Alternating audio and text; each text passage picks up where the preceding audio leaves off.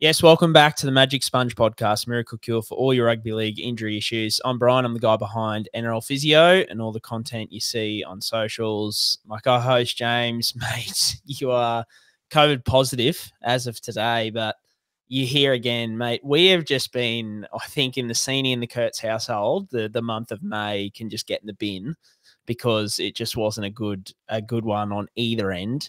But something I do want to bring up, James, and like obviously our households have been fighting through illness. We're going to talk a lot about the New South Wales guys and, you know, guys getting ruled out and stuff like that. But I'm not sure if you saw the article over the weekend about the Queensland boys having dealt with different tummy bugs in the weeks leading into Origin. So not even this week, just, you know, it could have been 2-3 weeks ago, little tummy bugs. Like, mate, could they be more underdogs? Like, can you, like, they're pushing through these tummy bugs, just getting off their deathbeds. It's just crazy to me. I think, like, once again, Queensland just rank underdogs coming in, going down to New South Wales. It just can't get any better for a Queenslander, can it? I don't think so, Brian. I think you've hit a few good KPIs there on the Queensland spirit and the illness and the lead up to things. It really feels like Origin is around to start seeing those type of articles, doesn't it? Your point about the sickness stuff, God, between your family and my family would be like an infectious diseases specialist wet dream at the moment. Like if they took swabs throughout our house, there'd be viruses coming up left, right, and centre for them to analyse. So hopefully we get through the worst of it soon, and we look forward to some better health. But we also look forward to Wednesday night and game one down in Sydney. I think it's going to be a great game. I think despite all the hoopla happening in the lead up, I think it's going to be really good. Yeah, mate. I think as always, the Origin merry-go-round. People ask me, you know, is everyone do the Queensland media take the piss? Like, what happens? And I think it's just like my position on it again is just that this week is like unlike no other in terms of media coverage, purely because they just follow the teams around every step of the week. Like, if you had, and I think probably the best comparison to it is like the Broncos, because the Broncos media just covers them so heavily. Like, you hear about all the little niggles and these kind of things. I think niggles, sicknesses, all that kind of stuff happens every week at every club. You just don't hear about it, and it doesn't get blown up like it does in Origin. And then the funny thing is you get legitimate. I was talking to someone during the week. You then get like legitimate medical things happen. Like, I don't know if you remember, I think it was over in Perth, Moses and Bai had like a full on, I think it was like an allergic reaction or something like that. And he was in like serious trouble. And the Queensland doctor did a real good job to look after him and get him back from a pretty serious medical incident. And it just was like, oh, bloody Queensland. Like, you know, this poor guy's had like a full-on medical, almost like a medical emergency, and it's like, oh, classic Maroons, which is just been a weak dog with anaphylaxis. You know how it is. Yeah. The boy who cried wolf coming back to bite him, unfortunately. But yeah, guys, look, let's get into it. Yeah, we're on YouTube now, so head on over there, search up NRL Physio, give us a watch, give us a thumbs up, subscribe. Really having fun on YouTube, being able to reply to comments and those kind of things, which is always good.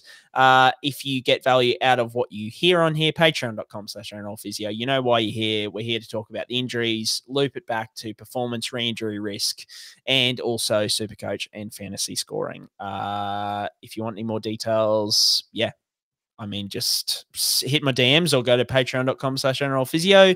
Let's get into the injury wrap from round 13 and leading into Origin 1. I don't know exactly what he's done. I would have thought it was an ankle, but I'm just guessing. He shouldn't be out for a long period of time. I'm no doctor. We have to wait for the scans, obviously, but that'd be more positive than negative.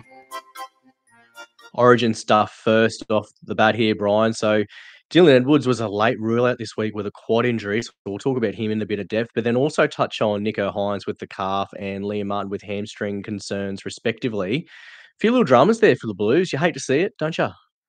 Oh, mate, the Dylan Edwards one is, obviously devastating. I think we had Jordan McLean a couple of years ago where he got selected and then to make his debut and then had the hammy in camp, and I don't think, correct me if I'm wrong, but I don't think he ever debuted then. He never played for New South Wales, which yeah, I mean, that's about as rank as it gets. So hopefully that's not the case for Edwards here because, yeah, fair replacement in James Tedesco, someone who we both sort of thought New South Wales would have gone with in game one anyway. So, yeah, look, the quad injury, effectively, it sounds quite minor. He did have scans and it showed a minor strain. I think in Michael Maguire's words, it was like a minor strain, a 1 to 2 week injury. And that was kind of my read on it, you know, from I think we found out about Saturday afternoon. And I sort of said it over on Patreon, it was either going to be, the reason they were leaving it to the next day is, you know, you get that kind of tightness or that feeling in your quad or whatever it is, quad, hamstring. You want to leave it to the next day. If it's only minor, see how it pulls up. If it pulls up sore, okay, yep, let's, you know, get it scanned and see what's going on. If you pull up fine the next day, then, you know, it's just a little bit of tightness at the end of a full session. Obviously, he's pulled up a little bit sore the next day, gone and got a scan. There is a minor strain there. He probably, like, I wouldn't be surprised if he misses this week for Penrith just because they like to, you know, they don't need to rush him back in. They like to take their time with these kind of injuries, these soft tissue things, especially with how Nathan Cleary went recently. But I wouldn't be surprised if, like, he'd suffered that quad strain, say, last Wednesday, like 4 or 5 days ago or something like that, that they still probably wanted to try and get him up to play because they are usually, you know, pretty good after a week. But yeah, at the moment, I mean, he's looking like a week or two. It'd be 2 weeks max, I'd be thinking. If you've got him, like I had him in my team and I was happy to trade him out because I'm going to be my SuperCoach team because I'm going to be short on numbers. James, if you're a Dylan Edwards owner in SuperCoach, are you going to hang on to him? He's been pretty good, but Nathan Cleary not too far away. What would you be doing with Dylan Edwards at this point? Probably depends on the news, Brian, doesn't it? Like, if it's more than 2 weeks, I'd be moving. I think it's a tough one to say hold, isn't it? He's worth a lot, but geez, he's banging out some big scores. And I guess the question is, Brian, if New South Wales win game one, surely Teddy plays game two. So maybe Dylan Edwards becomes a hold. I think the outcome of game one is probably the thing that would sway me the most, even if his prognosis was 2 or 3 weeks. I think if New South Wales win game one, I would be holding. If they lose game one, I would be selling. Would be probably my early call on it as it stands now. What do you reckon? I like it. I like it a lot. It's definitely something I considered at the time. The thing that got me over the edge to sell him, because spoiler alert, I did sell him this week, was that no 16 and 19 coverage. So I was like, even if he doesn't hold, like even if Teddy, they win game one and Teddy holds the spot, Edwards doesn't do much for me in those major buy rounds. So I only had him for a couple of weeks and then I'm getting rid of him. So I'm a massive tradeaholic, so don't listen to me too much.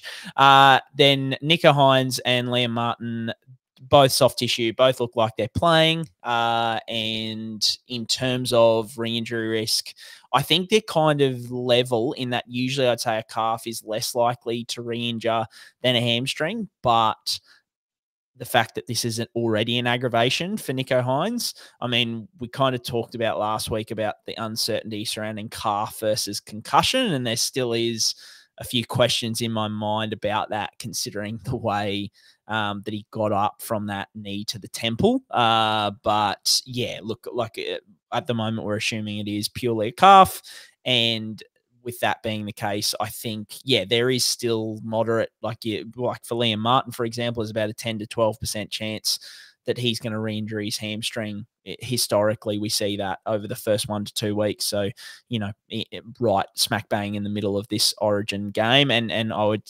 consider similar for Nicho. So I think both unlikely to back up at this point in time, and an increased risk of injury in Origin and moving forward over the next couple of weeks. Yeah, nicely summarised, Brian. So we'll look forward to Wednesday night and seeing how everyone lines up and how everyone goes. From the round 13 bye round footy, we've got HIAs to start with firstly. So Trai Fuller and Tom Mikaele. We'll have to go through the protocols. I guess Trai Fuller's got the bye coming up, so he could be one who's more likely, although it would probably depend on Hamiso's return as well after Origin period. In the Eels vs Sharks, Brian, we've got a few interesting ones to talk about from Para. So Shaun Lane with rib concern, but then Bailey Simonsson with an ACL injury, and Ryan Matterson, which is what's been reported as headaches or concussion. There are a couple of really interesting scenarios that have sort of unfolded in the last almost day today, haven't they, with news coming to light about them respectively. Yeah, they're really interesting ones. So we'll get Shaun Lane out of the way first because that's a pretty simple straight up and down. Looked like he suffered a rib injury during the game, came off, was clutching at a rib. Provided there's no fracture there, it's probably just a rib cartilage irritation. Moving forward, we see forwards, particularly middle forwards, which Shaun Lane apparently now is one. That's where he played this week. We see their production usually dip between 10 to 20%. Just purely because of the pain that they're in. So a rib injury like that is something you can needle up, play through, but yeah, production dips. So yeah, I thankfully sold Shaun Lane this week, but yeah, if you're a holder, I mean, you probably hold this week because you're low on numbers, but if you're not low on numbers, I'd be moving him on because I'd expect a down turn. Ryan Matterson, suffering the headache / concussion, headache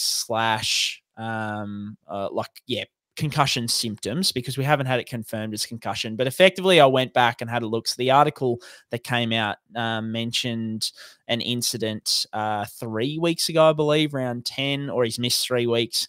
It was 2 minutes or pretty much the last play he was involved in before he hasn't played since.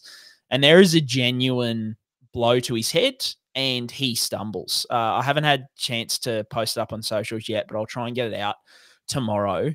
He looks dusty as all hell. So I like, there's all these conspiracies as soon as it comes with Ryan Matterson, just considering his history with clubs and his history with concussion and stuff like that. And there's, been some things where he was really upset with the Tigers about the way that they managed a concussion, and then fans are saying it was about contract and all these kind of things. So I don't want to delve into that too much because it's just all speculation. And I mean, yeah, we don't know anything more than anyone else. But something I have gone and seen is and can talk on is the concussion or the incident. And it definitely looked like a concussion at the time. So reportedly he's still, having headaches. He has a history of this. You go back 2018, he missed 6 weeks after a pretty infamous Falcon. Got one of the, I think it was a Rooster, kicked the ball, hit him in the head. No, he was a Rooster, sorry. Hit him in the head and, missed 6 weeks, was having horrible things. And then 2021, missed 4 weeks after a concussion as well. We've got 3 weeks after what I'm assuming is a concussion this time. So it just shows you, I think I always speak about these kind of scenarios, players who have a checkered history with concussion being, a little bit of a concern sort of moving forward, particularly if they have another blow to the head. It's why I've shied away from Teddy in the past, Luke Keary, these kind of guys, even Kalen Ponga at times, because, when you have that history of prolonged recovery from concussion, it just increases your risk that this is going to happen again. So when are we going to see him again? Look, this is one that how long is a piece of string? It could be next week. It could be 4-6 weeks from now. People are saying, is retirement on the table? Look, like potentially, I doubt it because that's, the extreme end. But yeah, just with concussion, you really never know. I think from a SuperCoach perspective, I mean, like you've got Cartwright, like Bryce Cartwright and Kelma Tuolangi, I think are the two edges who are this week. I mean, from your perspective, James, I kind of shied away. I thought about Cardi for a bit, and this was like during the week last week and before we knew about Maddo. And I was kind of like, oh, Maddo's coming back. Jaman Hopgood's coming back. You've got Shaun Lane rolling around. But now we've got Shaun Lane dealing with a rib issue. We've got Maddo dealing with this headaches / concussion issue. I mean, it probably makes Bryce Cartwright a pretty solid buy, hey? Yeah, I'd say so. It's not a super sexy one, and I guess they're not really great on the coverage buy-wise between now and the rest, are they, from the top of my head, I Brien? think they got 19. They do cover 19. They got 19. So 19's a really tough one, actually, to cover. So he might be one closer to 19, maybe, if it's Desperado's situation. I don't know what Cardi is off the top of my head, price-wise at the present, or early even Kelma fours, I think. Early He's the early fours forwards. That's and pretty. yeah. That's a bit of a bargain. Mm. Like, if you can lock him into 80 minutes, I think with Mitchy Moses coming back, he becomes way more attractive on that right edge as well. Not the worst shout. I wouldn't be against it. Yeah, no, that it was just there were two guys I kind of looked at and I thought, well, yeah, I poo-pooed them last week, but now, I mean, yeah, not the worst buys, and I think Kelma Tuolangi's pretty cheap as well from memory. So he had a low break even. I think he scored pretty well on the weekend, so he might be a bit more expensive. But yeah, now Bailey Simonsson, this is probably the most interesting topic for the week because in the same article about Matterson, we heard. The report was, he had a potential partial ACL tear on the weekend and he's having scans to kind of figure it out. I'm not really an ice cream man too often, mate. I don't get too many scoops, but I've been told that he's been playing through a partial ACL. Excuse me. He's been playing through a partial ACL tear for the past 6 weeks, which, yeah, so he went down in the Cowboys game, which was, I think round 6 or around there, and came straight off after I've gone back and reviewed the mechanism, and it's a bit non-contacty. His knee gets stuck in the turf, and his boot gets stuck in the turf, and his knee kind of goes a little bit, comes straight off the field. He's apparently and the crazy thing is, and this is I guess the mental part of it. He then doesn't miss any time. He suffers the partial ACL tear, doesn't miss any time, comes back the next week and runs for 170 meters against the Finns, I think it was, which is, that's just crazy. He scored a couple of tries in that time. He then, over the weekend, by all accounts, has ruptured the ACL. So the ACL is gone and it's looking like surgery is going to happen this week. So, yeah, I just think, obviously, it's not really, major breaking NRL news or anything like that. But from a physio perspective, this is about as interesting as it gets for me. And I know talking to you about it, we were kind of, really fascinated with the case because you've got a guy who suffered a partial ACL tear, which the guys, and look, I'm on record as saying every partial ACL tear can be different. You can have a partial ACL tear that's only 10% of the ligament torn and the knee's super loose and it's all over the place. It can also be 60, 70% torn, but the knee's nice and stable and so it functions really well and those kind of things. Some partial ACL tears need surgery straight away. Others don't need surgery straight away. So they're all over the shop, but pretty much every partial ACL tear that we've seen reported in the NRL in recent times has missed several weeks afterwards for rehab. So we saw, I think your example was Sammy Walker last year. I don't have the number right in front of me, but he missed a good, couple of months with it. Matt Lodge missed at least 10 weeks with it. We've had guys miss less time with more minor ones, and this obviously was a more minor. His knee was obviously, quite stable. For him to return the next week and run 170 meters, score a couple of tries in those weeks coming. Just a crazy effort from him to kind of push through that. Really disappointing for him to then obviously go on and it progressed to a complete rupture so quickly. This was the concern, I think, for myself in terms of when we're talking about Sam Walker last year. We spoke about those stats, 30 to 50% of professional change of direction field sport athletes, professional athletes who have a partial ACL tear, that progresses to a full rupture in their career. So, yeah, I mean, we've got a couple of examples now. Matt Lodge, he had the partial. It took 3 years for his to then, I think it was 3 or 4 years for his to progress to a full rupture. Now we've got Bailey Simonsson, who he's only took 6-7 weeks and it progressed to a full rupture. So, did the fact that he didn't have time off to rehab, contribute to that? You'll never know, but potentially it could have. James, I mean, from your perspective, as I said, from a physio wise, this is about as interesting as injury scoops get for me. As I said, it's probably not a breaking of, Nathan Cleary's out for 8 weeks and everyone wanted to know that, but certainly quite a unique and interesting injury situation here. Hey. Yeah, absolutely. And I think firstly, you got to say commiserations to Bailey as well. I don't know what the contract status is there for Bailey, whether he's off this year or he's off next year, what that looks like. But, to get an ACL at this point in time in the season, there's also big professional implications with that. So I don't know where that's up to. So hopefully, for his sake, he's got some security and some clarity around that moving forward. Because to your point about partial ACL tear, then coming out the very week after running 170 meters and getting some meat, that is insane. Like, that is just crazy to me that he had the ability to do that, play through that. Speaks volumes to him. And I hope he goes through things as well as he can from an ACL point of view, Brian. I don't think there's too much more to add there about Bailey. It's just quite a remarkable situation, remarkable story, and dead unlucky for it to progress that quickly to full ACL rupture, isn't it? No, massive props to him. I think you've summarised it perfectly. I like to. Part of my account is obviously educating people about injuries and just generally understanding what players go through when they suffer injuries. But I think one of the coolest things I really enjoy doing is kind of shining a light on these kind of efforts where it's like this guy's been playing through something that like the majority of people would not be able to play through from the week after. He's been doing it for the last 6 weeks and performing really well.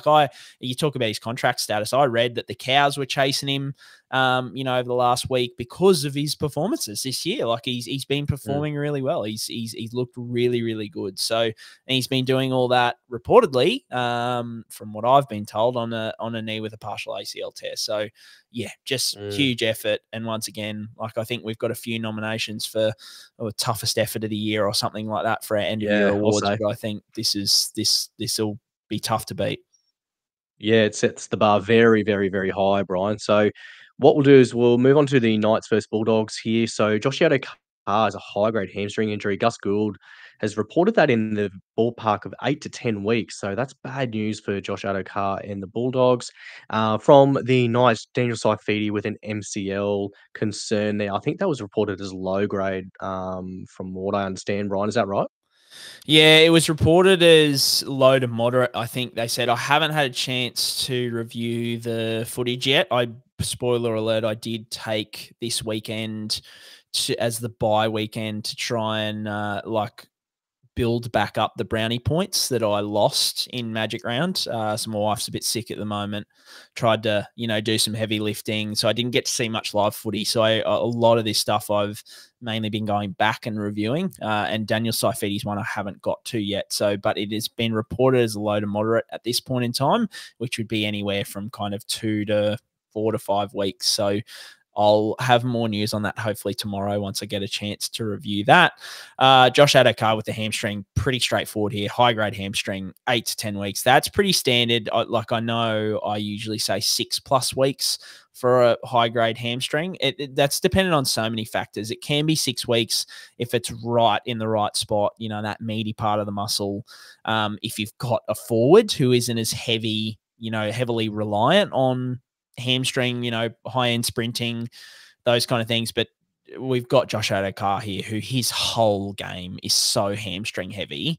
Even if it happens in the best spot, it'd be a miracle for him to be back at that 6-week mark, just because you've got to dot the I's and cross the T's a little bit more comprehensively with a guy like this. Jason Saab was a really good example earlier in the season where he had one as well. And it's another guy. Yeah. When you've got a guy who's reliant on stuff like this, there's extra considerations in that rehab. So yeah, 8 to 10 weeks is probably about right. And then re-injury risk on return is probably up there as well. Nice one, Brian. Panthers versus Dragons was the next one. Boil over by the Dragons here to get the W.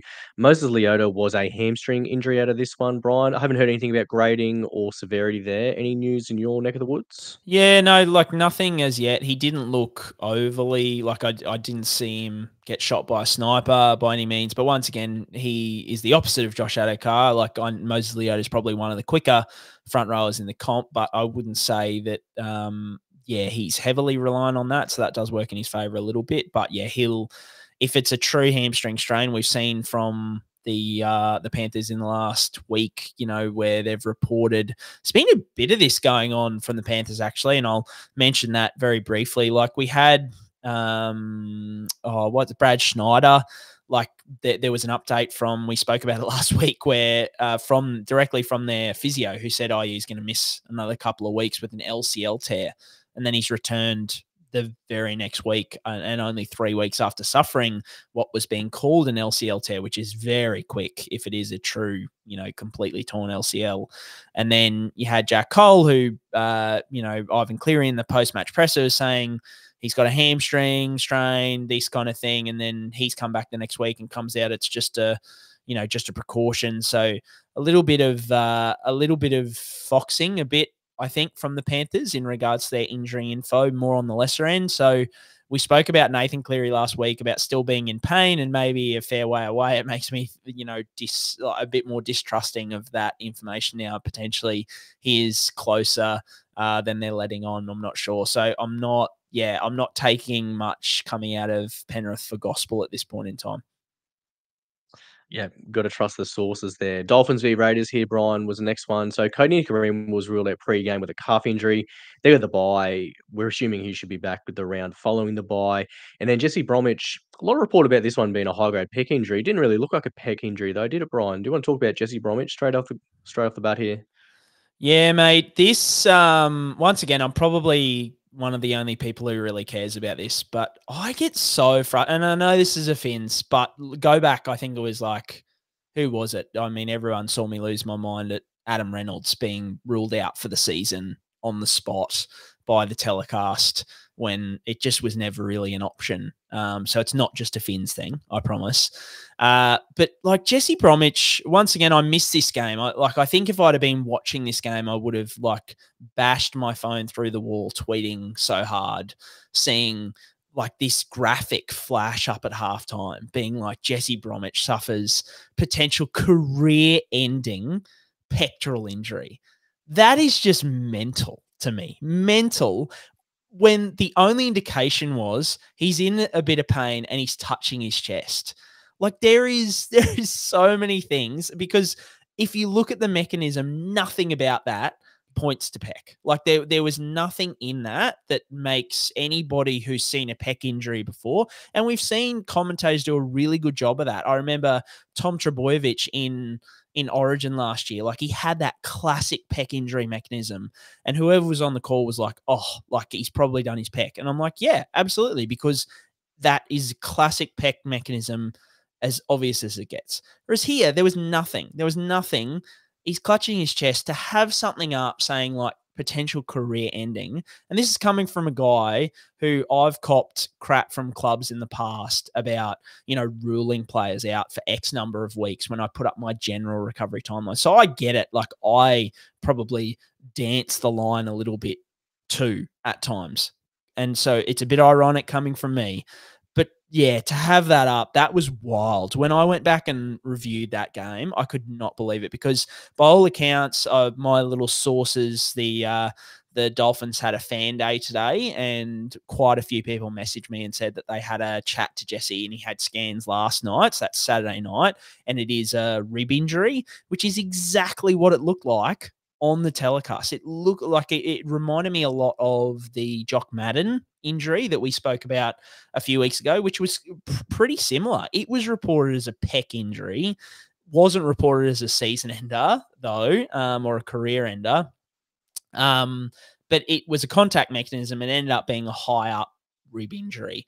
And my first looking at the Bromwich thing was, rib/sternum, because of the way that he went down and he got squashed. So, look, I think Jock Madden missed 2 or 3 weeks. That's probably about, worst case, if there's a fracture there or something like that. Those higher up rib injuries can be a little bit tougher to get on top of, because they are a bit tough, a bit tricky with their rehab. But yeah, mate, I know I'm ranting and I've gone on for ages about something which, I'm sure not too many people care about. But yeah, I just find that really frustrating that to put something up like that in graphic there, and the comms were going on, even when it came out, the Dolphins reported potential rib injury. I think the commentary was saying they didn't believe it. It was like, I don't believe that. They're foxing. I was like, go back and look at how the injury happened. My God. So I don't know. I'm ranting, mate, but yeah, you can cut me off and you can move on. But I don't know whether it frustrated you even at 10% as much as me. But yeah, I just didn't like it. No, I didn't really have the mental capacity to invest too much into it, to be honest, Brian, with the current status of my health. So I just let it wash over me like a gentle wave in the ocean. I just let it wash, and I moved on to next things to try and keep me and my family alive onto the next thing.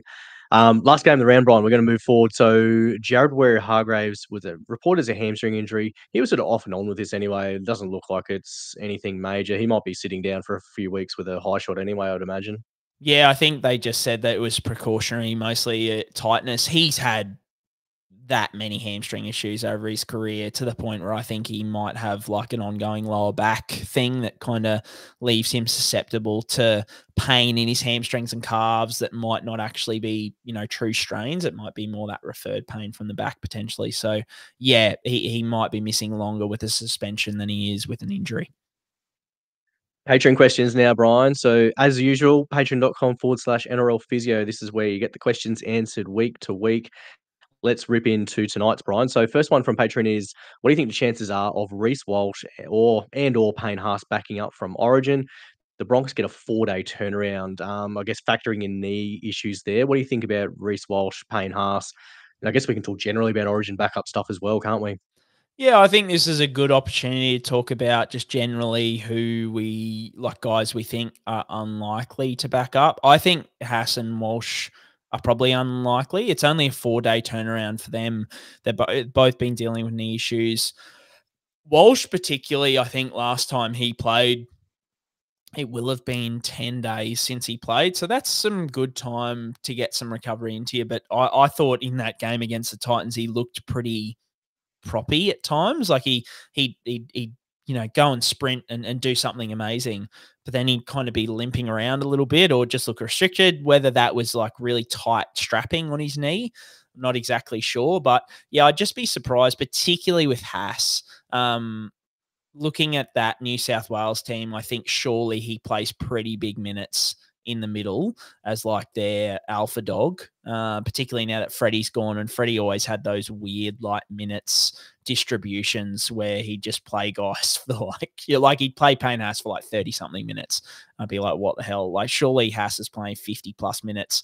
I just can't see how he then will back up considering he's got this knee issue that he's managing.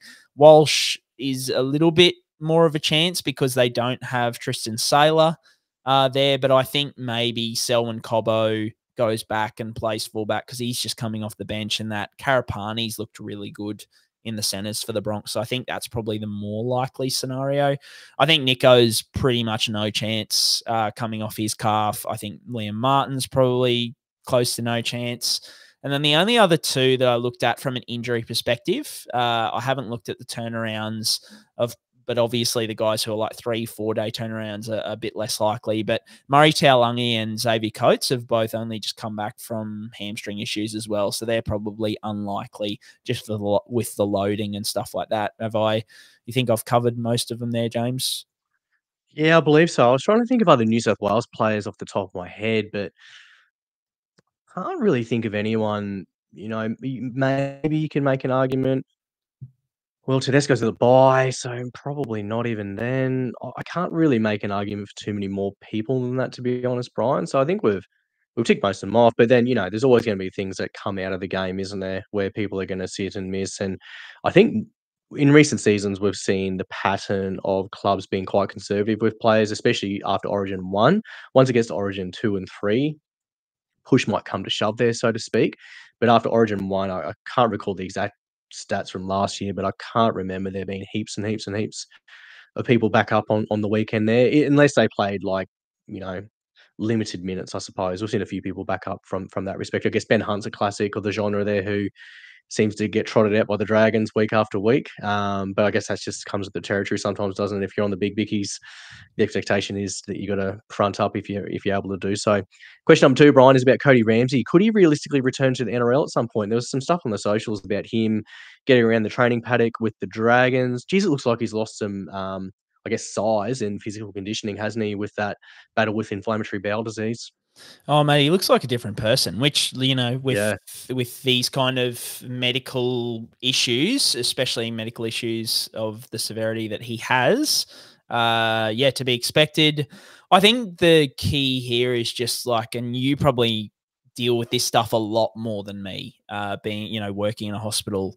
But I think it's just really important for people to understand that, like, these medical issues, like the ulcerative colitis is an inflammatory bowel disease at the end of the day.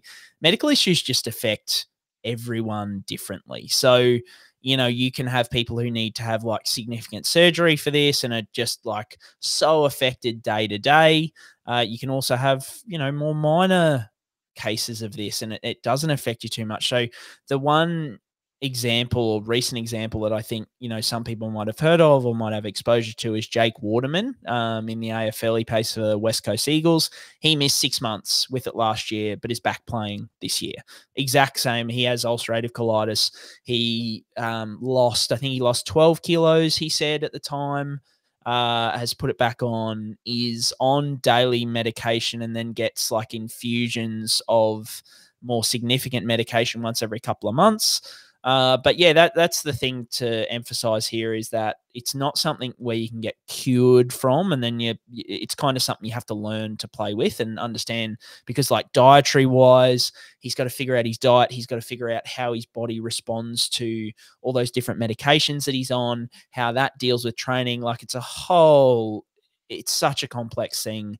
He's got to try and put size back on while dealing with the medical issues that he's dealing with. So yeah, yes, he could realistically return to the NRL at some point, but I think I've said it once already this podcast, but how long is a piece of string? You just don't know. It could end up anywhere. I mean, yeah, I'll throw to you as somebody who probably deals with these kind of, multifaceted issues and certainly medical issues a lot more. But yeah, it's surely just a very varied issue that could end up anywhere, hey? Yeah, it's really hard to know what the management's been up until now, what the management's going to be moving forward.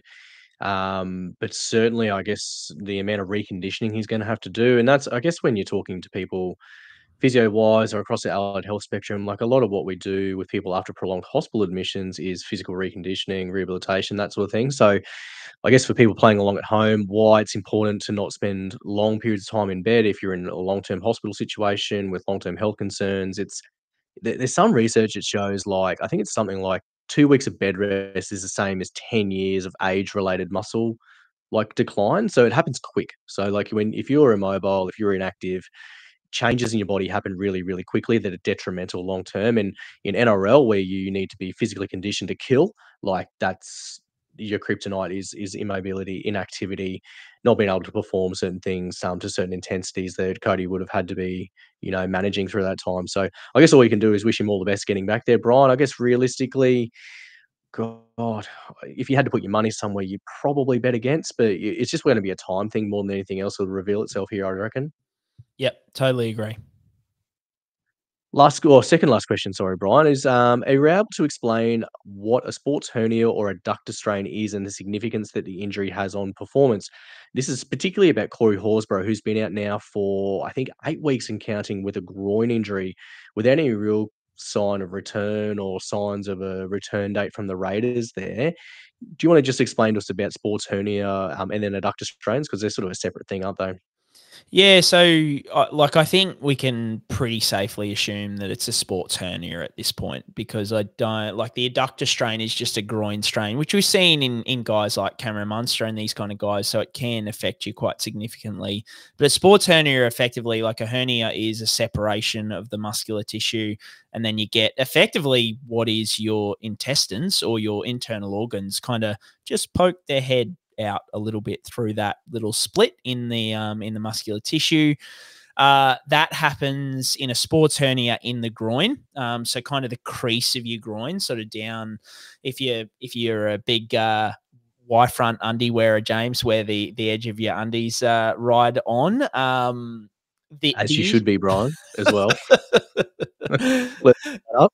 Oh man, the issue with a sports hernia, and with any groin or lower abdominal issues, it is an area. It's a bit like a rib injury in a way, in that it's just an area that you use so much as a footy player. So if you've all of a sudden got this niggling issue that causes pain when you twist, when you turn, when you change direction, when you go to accelerate, when you go to decelerate, it's just there all the time. Like I've heard of it described as like the mosquito injury. It's like the mosquito that's buzzing around your head and you just can't seem to get on top of it. Michael Morgan's a pretty infamous one, who he had one of the worst seasons of his career playing through a sports hernia. I think until he might have been the year he did his bicep as well, and then he could finally got it fixed up or something. That might not be right. But yeah, I do remember he had one of the worst seasons of his career playing through one. It's just in an area that affects so many different movements that you do. So Corey Horsburgh, for me, even in a draft capacity, maybe if we've got a question very soon about late season injury comeback candidates, but there's plenty of other guys, even though Corey Horsburgh probably returns before a lot of them. So he's probably a good chance of returning in the next month. But yeah, performance wise, it's just someone who there'd have to be not many options out there on the waivers for you to stash him. I mean, where are you at on Corey Horsburgh? Are you kind of on the similar wavelength? Yeah, I think Raiders' depth is the other one here, Brian, as well. I think last year he had some really good scores there playing sort of front row minutes or middle minutes, but I think there's a fair bit of depth there this year. They're not losing many to the origin period either. Obviously, Morgan Smithies has come across being a big minute player. I don't look at him as someone that I'm going to stash, to be brutally honest.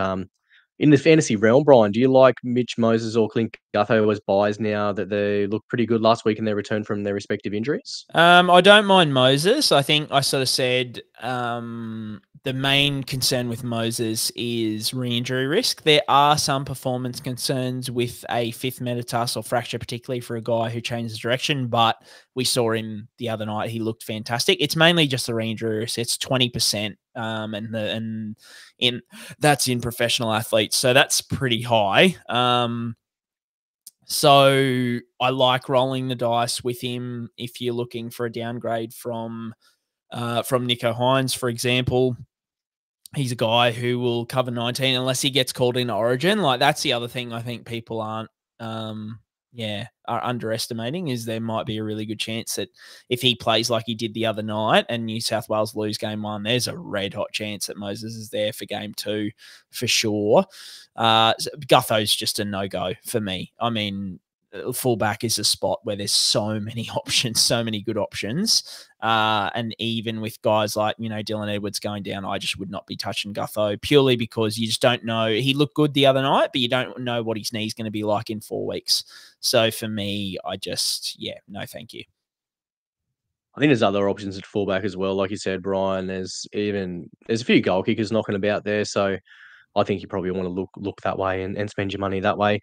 Lastly, on the super coach front here, Brian, any good late season injury comeback candidates? I think someone was mentioning maybe an Adam Dewey scenario or a Campbell Graham scenario, just for sort of stashing deep in your bench in draft formats more so than anything else.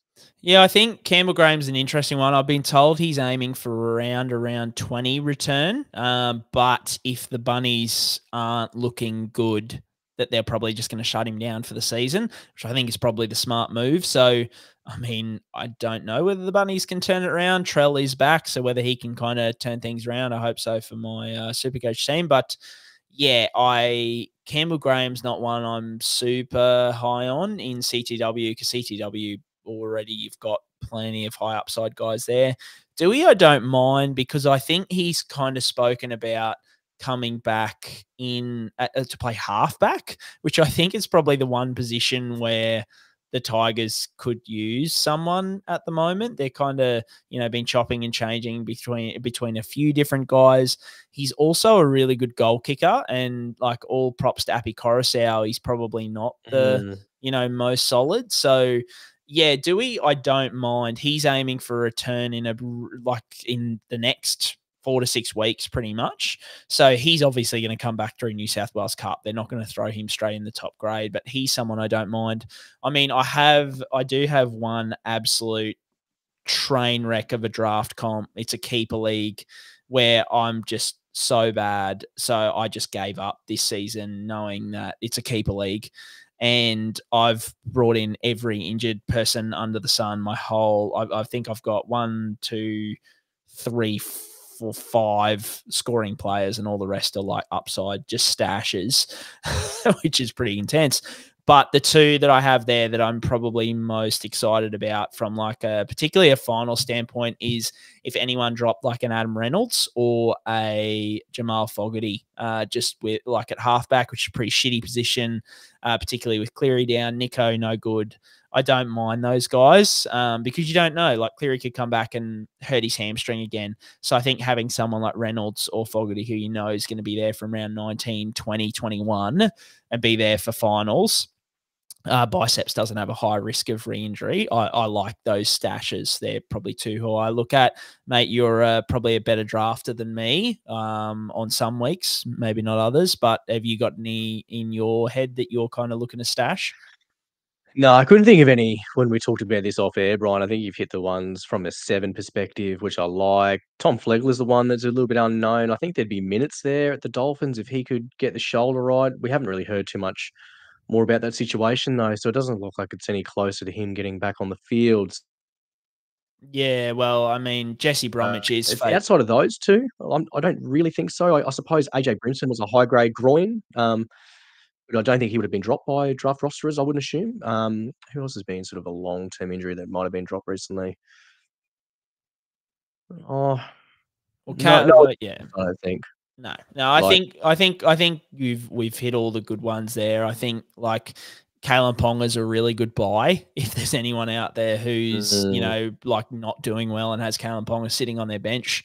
Obviously, go out and try and buy him because I think, I like him. Obviously, probably not. There are some performance implications coming back off of Liz Frank.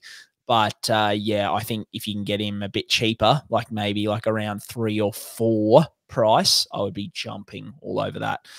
Speaking of SuperCoach, mate, hit me with your score this week. Mate, bloody good week for you. So hopefully I've climbed a few ranking spots there. And then we're about halfway through SuperCoach. We've used probably 3/4 of our trades. So what are you looking to do this week?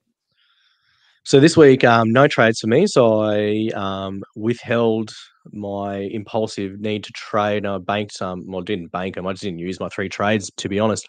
So this score this week is 988. Weirdly, I had Armstrong and Tungo not in my best 15, and I tried to VC Tungo. I just think he's due for a try sometime soon. But anyway, he didn't see any meat the other night, which was sad for me. Also, sadly, I had captain Joey Manu. I thought as soon as he was named fullback, I thought, yep, he's the safest bet out of all the Roosters I had, and also Scotty Drinkwater, but that wasn't to be. So I don't know about 988 where it'll sit, Brian. I don't think I'll see too many green arrows there. I don't know. I think there'll be people that captain someone better, though I don't think I'll see sort of massive jumps there up the rankings, to be honest. In terms of my plan, so round 14, I've got 750 in the bank. If Queensland win, I feel like Dave Fafita's got to come in. It'll be either him or Eli Katoa. So that's trade 1. Trade 2 is Trai Fuller to a Latrell Mitchell to a Greg Marzee vice centre wing, or maybe a Jareem Buller. I still keep sort of eyeing off Jareem Buller or a Samuel Finu from the Tigers. I feel like the Tigers are weird, mate. Like, I don't know if they're undervalued. It might be a really shit take. I don't really know. But the Tigers lose pretty much nobody to Origin. They play every single game between now and round 26, I think. I don't think they buy until round 26 again. So I just wonder if they can be really serviceable through this period. I don't know. I don't know if I'm an idiot there or if I'm galaxy braining it. I don't really know how to sort of size that up. But I think there probably is value in the Tigers players through this next little period of time. In terms of this week, I probably am going to take the auto emergency because I've got Nicho Hynes and Sam Walker at 7. So I'll probably have to think of trading Nicho next week and Angus Crichton next week. So Jerome Hughes or Maxi Plather in mind, but they're probably more like a week 15 sort of scenario there, especially Max Platt doesn't play next week, so he doesn't give me an extra number. And then from round 15, I think Jermaine Asako is definitely on the menu there, Brian. He's shed a bit of cash. I think he's ripe for the picking. He covers some good buys. He's got a good ceiling. The Finns are going well. I think he's one of the centre wings you probably need to have in your final teams, and I think he can be in there from round 15, I'd say as well. So I guess like the next 4 is probably like a Fafita, Katoa, probably Latrell Mitchell, I would say, and a Jermaine Asako would probably be my plan, or a Maxi Platt. They're probably the next 4 or 5 trades, and then I think I should be reasonably settled. So I'm in a pretty good spot where I've got a fair bit of money to play with. So I can trade almost. I might even be able to nuff someone up to Fafita, which is crazy at this point in the year, where I can just keep a few guys who are playing, like a Brendan Piakura. Even like he's not going to score you huge points, but there might just be a week that I need him as a number. And if he can just bag me 40, then I'll be pretty happy about that. Rather than trading him up to Fafita, I might be able to trade like a Joe Chan or a Paisa Famasuli. That'd be a pretty good move just to get an extra number in for multiple weeks, I think is how I've sort of summed up the team there. But I think out of the fullbacks, Brian, I guess Latrell's probably the one, isn't he? I know you sort of brought him in this week because of the Teddy shenanigans, but I don't see anyone else being more attractive than him through this period of time either. Like, I think Latrell's the one to have, in my opinion. Yeah, I think the only thing that'll stitch him up is if New South Wales lose game 1 and then, surely they bring him in. I don't know. Well, I don't know. Just Madge stick with these guys. I guess it depends how, if it's a close loss, does he go, no, I picked these guys because I picked them. I wasn't planning. I was planning to move to Latrell after seeing how the game went this week, because I wanted to kind of roll with Latrell and Teddy through the Origin period. If New South Wales won game 1, was my thoughts. I thought that would just be an electric combo, obviously. So I traded in Teddy. Then by the time we got the Teddy news, I couldn't. I didn't want to reverse back to Edwards because I thought he'd be ruled out, and I'm going to be quite short next week. I think I've only got 16 or 17 players max, and some of those are real scrubbers. So, I just went Edwards to Latrell, effectively, is what I went. I spoke on this podcast about not trading this week, and then I made 3, which is not a shock for me, being the tradeaholic that I am. I just identified, I looked at my team and I saw that I was really short on round 19 numbers, and I was really worried about Lane being named on an edge and losing cash. So I went Lane to Nikorima. I kind of tossed up Nikorima or Bryce Cartwright. As I said, I went with Nikorima, and I think Nikorima lost as much cash as Shaun Lane did. But anyway, what can you do? I did bring Armstrong in for low max, which is the one trade that I kind of planned. And then I was going to bring in Teddy just purely because I think on the bye weeks, I think we spoke about it, I like to have like the highest upside guy and captain him, because I think that can make a big difference in a week that, usually you're not going to see too much movement, as you said, even with a good score. So, that kind of just stuffed me around and made me use probably one more trade than I wanted to, but I'm happy with Latrell. He's going to be really good over the next couple of weeks for sure. My only real I'm only at like 16 trades, so I've got little to no trades, but it's okay because my team is looking really good. My only real targets are Ali Katoa and Dave Fafita, and maybe an upside centre wing who plays around 19. So Ronaldo Mulitalo is looking really good. Like he'll be sub 500 or really close to sub 500 this week. And I think he's still got like a 70 odd break even. So I'm pretty happy to sit and not bring him in this week and wait till Nicho's back potentially or something like that. Mulitalo looks good. Asako, as you said, looks good. Tolatau Kula and Micah Sevo, I think, is the other one if the Eels are kind of back on a little bit. One, to your point, I love your Tigers call. I think most teams should be aiming to have 2 or 3 Tigers in their side over this period. I don't think that's a hot take because I think one of them is going to be Lockie Galvin. I think he's a great play. And then the other one, I think Samuel Afinu with Johnny Bateman and now Isaiah Papali'i out for the next 8 weeks, he's just locked into an 80-minute role. He looked really good the other day as well. The other one I think keep an eye on, he was someone I was eyeing off as potentially an early bring-in, but I didn't because I just don't know his role. But Matamua, who was named to start at lock, but then I think he went back to the bench. But he looked really good last game and scored, I think, maybe mid-40s off the I think he was off the bench. But he's only like 234K, and he'll be due for a price rise this week. So I think he's an excellent downgrade for someone like I've still got Joe Chan sitting there, who even with like the Storm's outs over Origin, I don't know if he's going to get a game.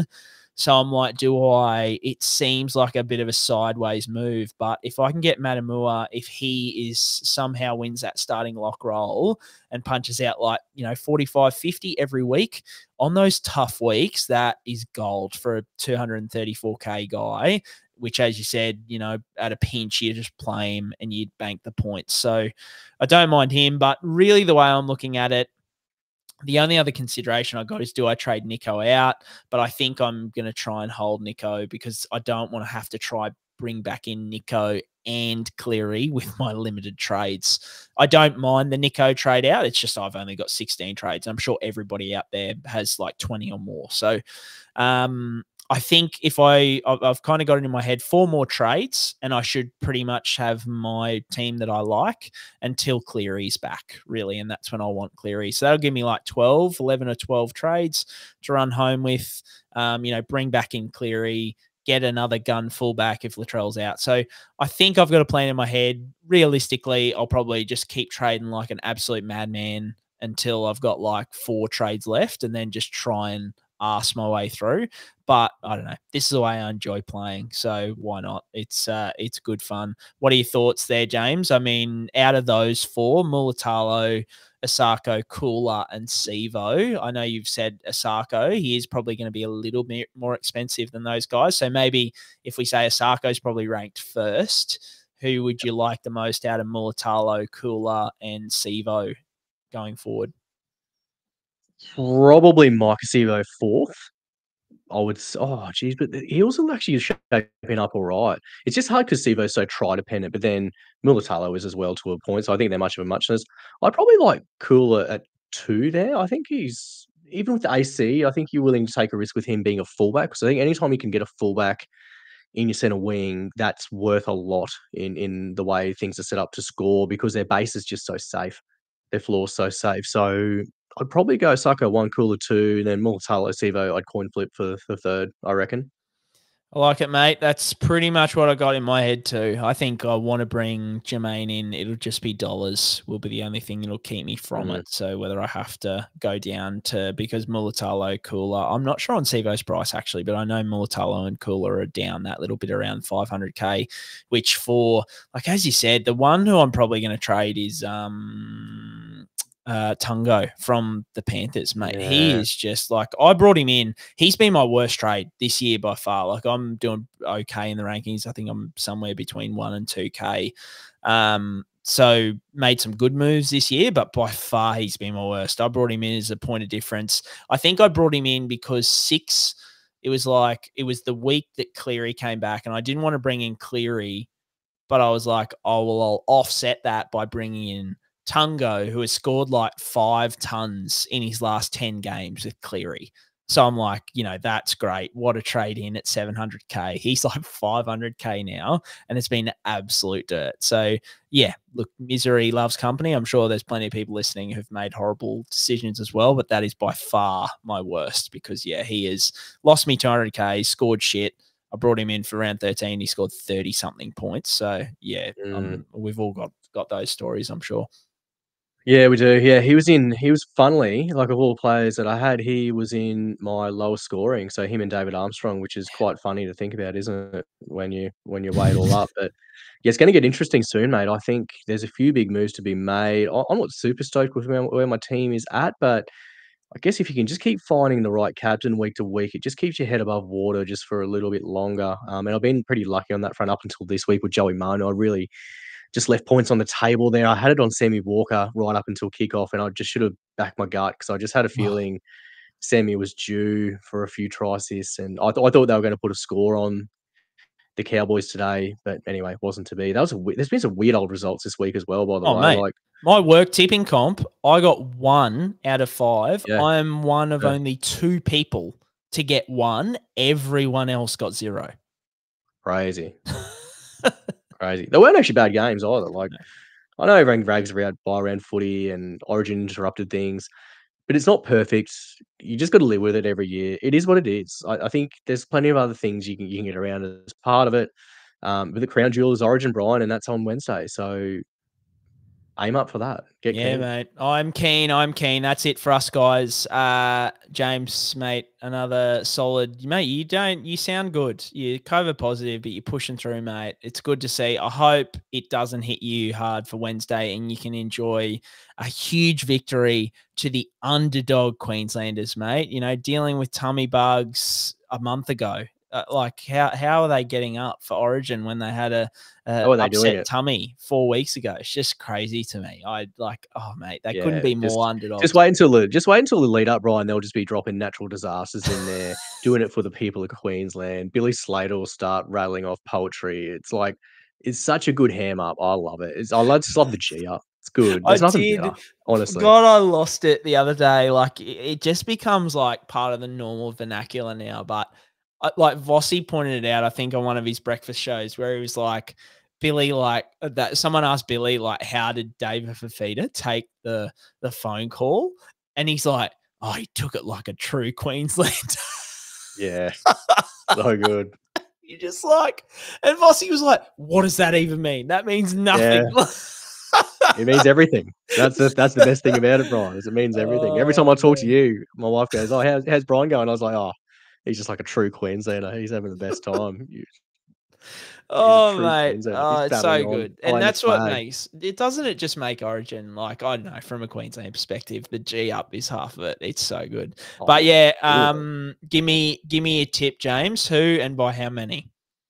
I am going to say, I think it's going to be a really low scoring game. I've got Queensland like 12-10. Like, I think it's just going to be I think it's going to be a bit of a bludger of a watch. I think it's just going to be a bit of a grindy footy match. I think it'll probably be a little bit slow. It's sort of the typical Sydney game as well. It's always a bit wet underfoot. I think man of the match will be just one of our boys. I think Paddy Carrigan will be man of the match. I think he'll play sort of high 60, low 70 minutes. He'll be everywhere. He'll be doing everything. I think he's probably the one that'll get us across the line off the back of a huge effort there. He's already like demonstrated how good he is in that arena. He's been that good for the Broncos this year. Almost under the radar good, like, but he's just elite. He's such a good player. So that's why I see it going. I think just a little bit of experience in the Queensland team as well gets us home across the line. A few fresh faces for the Blues will be good for them early. But yeah, I think that's where we'll sort of end up at sort of like a 12-10 sort of scoreline. I just can't see big points in this one. I don't know. Maybe I'm wrong, but I just can't see it. No, I'm the same, mate. Low scorer, Queensland by 4. Man of the match, I am going to go. Let's just go full on heel and say it'll be Reece Walsh. He'll light it up. And yeah, why not? All right, guys. Enjoy the week. Enjoy Origin. As always, hopefully not too many injuries out of Origin. And yeah, we'll come back and hit you next week with post-Origin wash-up and post-round 14 wash-up. And as always, up the mighty, mighty Redcliffe Dolphins and the Queensland Maroons.